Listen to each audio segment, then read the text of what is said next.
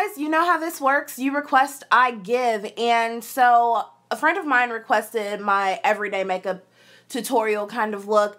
I don't wear makeup every day. On a good week, I wear it probably twice. So this is more of the simplistic look that I would wear to work if I felt like getting up and doing my makeup, that kind of thing. My brows are already done. I start with priming my eye with MAC's Groundwork. That's a paint pot. And typically, I just mix a little bit of my foundation with my moisturizer and I rub it on my skin with my hand because, yes, I am that lazy when it comes to my everyday makeup kind of routine. So you'll see me rubbing it on my face here, and I just took a lighter foundation, probably 1 to 2 skin tones lighter than my natural skin color, and I use that as my highlight. We don't want anything too intense since this is kind of like an everyday and we're not going full glam.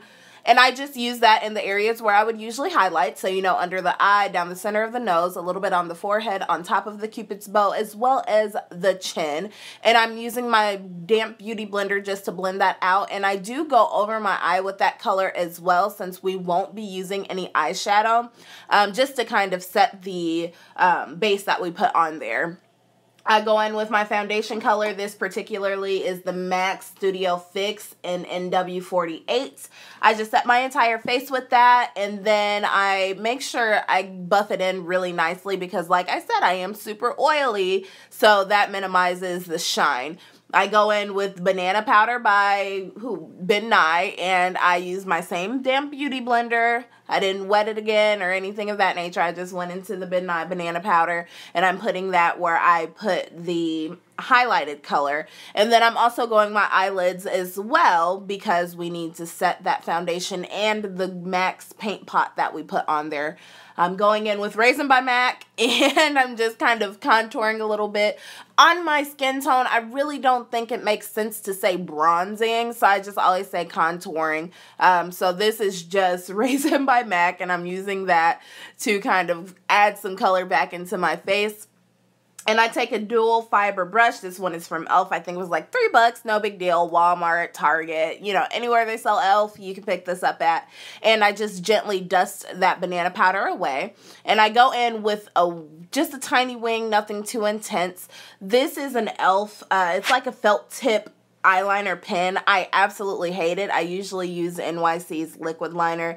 The felt tip pen, it gets too raggedy too soon, so it gives me a lot of problems. So I'm not too much of a fan of that.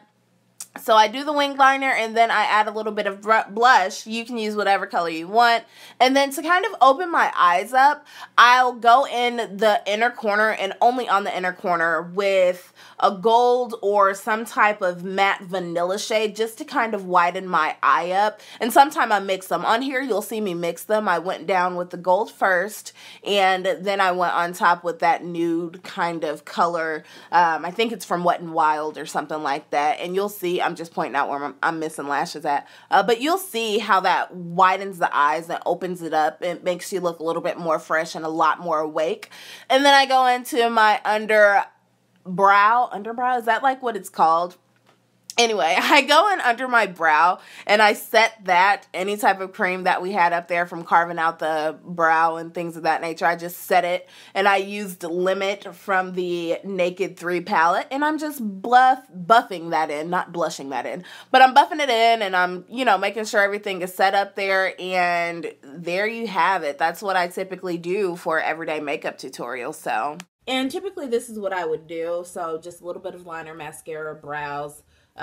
You know, same situation with the highlight contour, but a lot less. So this is, I guess you can say, my everyday makeup type of situation. I'm just now getting home from work, so I don't even care that my shirt's messed up and I'm not going to change or anything. So there you have it, folks. All right, that's all. I am signing off. I'm going to wash this off and then get to making some wigs and stuff. So I hope you guys liked it. If you have any questions, comments, concerns, you know how to reach me.